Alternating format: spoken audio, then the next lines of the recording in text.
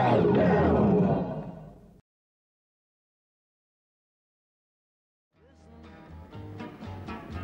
you want to know a secret? Don't come around, leave me alone, don't bother me. Don't bother me. I need you. I need you. While my guitar gently weeps.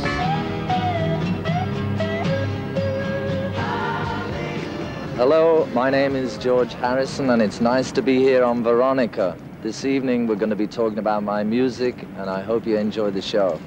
Thank you. Now that the financial and legal problems with Alan Klein have been solved, there seems to be little in the way to reunite the Beatles. Is that true? Well, I mean, there's little in the business side left in the way, but there's a lot of other things. Just physically, we're all in different places now, and we don't spend time together anymore. You know, that's the problem. We'd have to get to know each other again, because we haven't sort of hung around together like we did in the past. So, I mean, everybody's into their own lives. It seems very difficult, the idea of getting together. But it's just a joke. I mean, it needs a joke when the last offer was for $50 million, and it's crazy, you know. It's trying to put the responsibility of making the world a wonderful place again onto the Beatles. You know, I think that's unfair. I know a lot of people like the Beatles, but it's like 8 years ago we split up, and it's like difficult, you know. It's like we all grew up and we left home. It's like trying to get the family back again, or trying to get us to go back to school again. I suppose the first feeling I really had that was strong, spiritual feeling, was after taking LSD. Somebody, John Lennon and I were having dinner with somebody who was a dentist, and he dropped LSD in our coffee, and we took it, and ever since then it's all changed. And I don't know, I just, on that, you know, what happens is it sort of makes a lot of blood go up into the brain, and you start using more of the brain through the chemical. You use more brain than you normally have used, and somehow the senses get heightened for a moment. And I don't know, I just took one look at the trees and the grass and the sky, and I thought, yeah, that's it. You have also done a lot for the third world, looking at your Bangladesh concert. Well, really, that happened because of my friendship with Ravi Shankar. He, I think that was 1971, he told me that this situation was happening in Bangladesh, and that he was going to do a concert to try and raise some money, but the concerts that he does, he can't really make that amount of money, and he was saying, maybe you've got some ideas, maybe you could help give me some ideas how I could do a show to make maybe $25,000. Something which is much more than he could normally make in one concert. And then he gave me a lot of information about the war, and I read a lot about it, and once I got to understand what was happening, because what happened, there was more people killed, murdered in Bangladesh than in the Second World War, and not many people knew about it.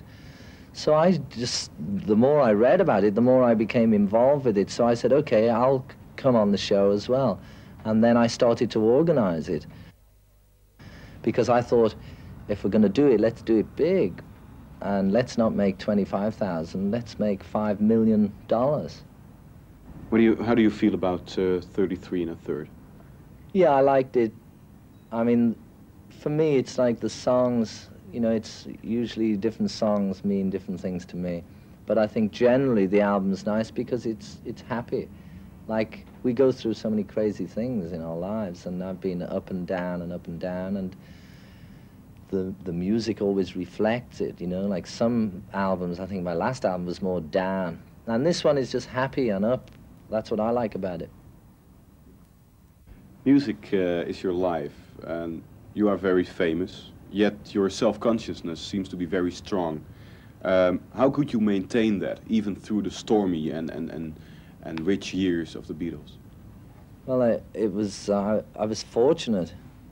in that respect, the Beatles were fortunate that there was 4 people, because I think for somebody like Elton, you know, who's on his own, it's more difficult. You go crazy. With the 4 of us, we either went crazy together, you know, which made it easier, or we stopped ourselves going crazy because we had each other's company. But at the height of it all was the thing where I got involved with India anyway, and for me it was the meditation. Meditation was the key to releasing all the anxieties and frustrations. You know, when the nervous system gets wound up, then meditation is a way of helping to restore some sort of order. That it's like a mirror has become dirty, and so through meditation and yoga, it's the process of trying to polish the mirror so that we can reveal what we really are, which is Satchitananda, perfection, and that's it. Each one is potentially divine, and the goal is just to realize that. So, I mean, that's all I want to do. Nothing much.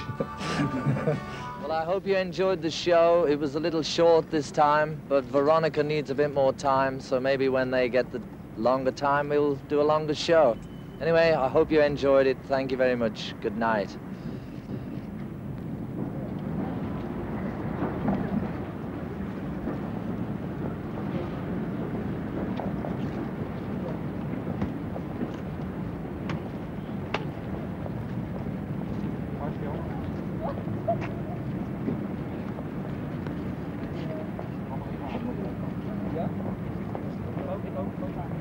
Right,